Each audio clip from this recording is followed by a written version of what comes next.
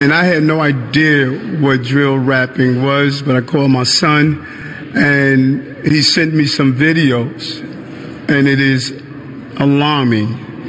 And we are going to pull together the social media companies and sit down with them and state that you have a civic and corporate responsibility.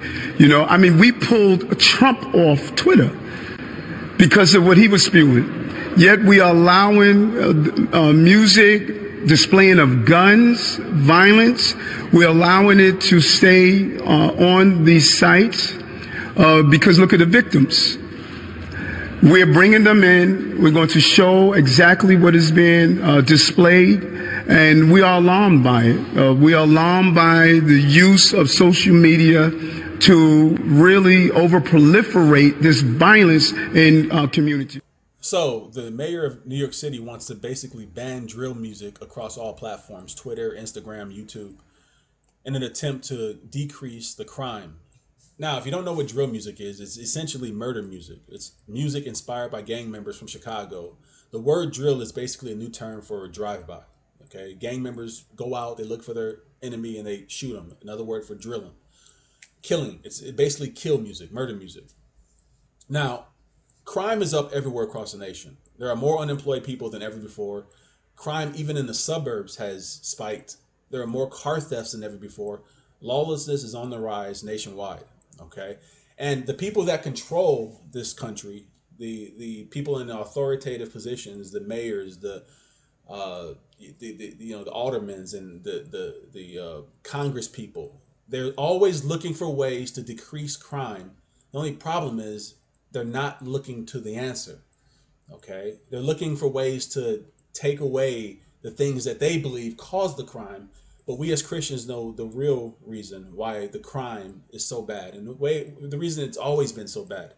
If we look at Genesis 6:5, the Lord saw that the wickedness of man was great in the earth, and that every intention of the thoughts of his heart was only evil continually. This was in the first century. This is before they had electricity. This is before they had knives and guns. And the Lord saw that mankind was just wicked, evil, to the point where he had to kill him with the flood. All but 8 people were destroyed with the flood. That's how wicked they are. We're no different than the people in the first century. The only difference is we have access to weapons. Okay.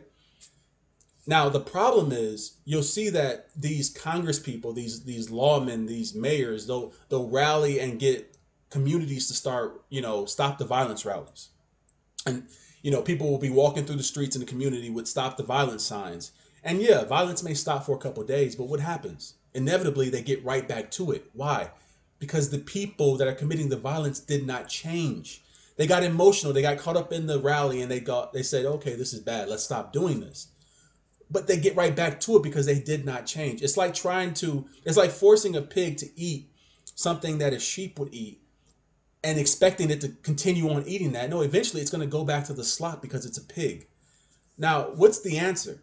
The answer is the very thing that changes that which is wicked, the heart. It's a heart issue. Jeremiah 17:9, the heart is deceitfully wicked, and that speaks of every single human being that walks this earth. We are a wicked people. And the answer is not stop the violence rallies. The answer is Jesus Christ, the one who can change the heart. Okay? And so until we look to the answer, which is Christ, crime is not going to decrease. It's going to only rise. And the only way to decrease it is really get more people saved than we have lost. That's the only way you're going to really see a decrease in crime. Because people, when they get saved, their thoughts, their desires change. They go from being criminals to law-abiding citizens because they now fear God. And so that's the answer. And until the people in power start looking at the answer, nothing's going to change.